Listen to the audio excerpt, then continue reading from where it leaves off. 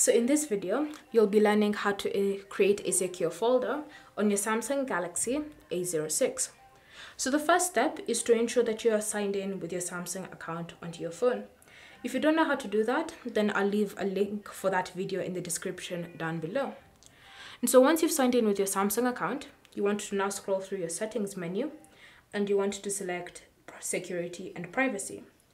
From here, you want to tap on the option more security settings, and then you want to select secure folder.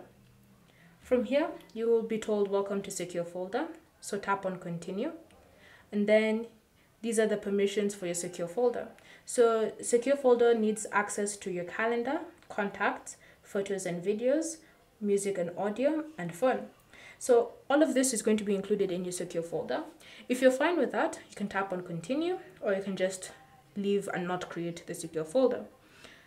So then from here, simply wait for your secure folder to be created.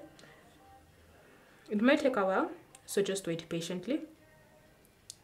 Then from here, you want to create your lock type. So you have the option of a PIN, password, or pattern. If you have any fingerprints registered on your device, you can choose to enable that for the secure folder.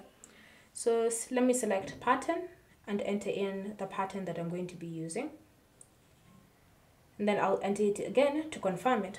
So once the pattern has been added, you can choose to turn on reset with Samsung account, which means that if you ever forget your lock type, then you can simply reset your secure folder with your Samsung account. Or you can choose to come back and do that later. So once you've done that, tap on next. And then from here, you'll be brought directly to your newly created secure folder. So from here, you can now choose to add different things to your secure folder. So you can add apps, you can add photos and videos, you can add contacts. It's all up to you.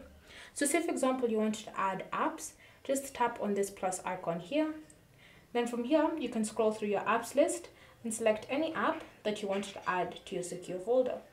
Once you've selected the apps, you can tap on add and they'll be added directly to your secure folder. If you want to add any photos and videos, just tap on the three dots here, select add files, and then you choose what file type you want to add, and it will be added onto your secure folder. Once you're done with your secure folder, you want to lock and exit for security purposes. So just tap on the three dots, then select lock and exit. Then from here, you will be told your secure folder has been locked. So now when you go to your home screen, you should notice your secure folder has been created and it's right there. So if you ever want to access anything inside, just tap on that icon to open it and then enter in your lock type and you can access the contents of your secure folder. Thank you for watching. If you have any questions or comments, leave them down below and we'll get back to you.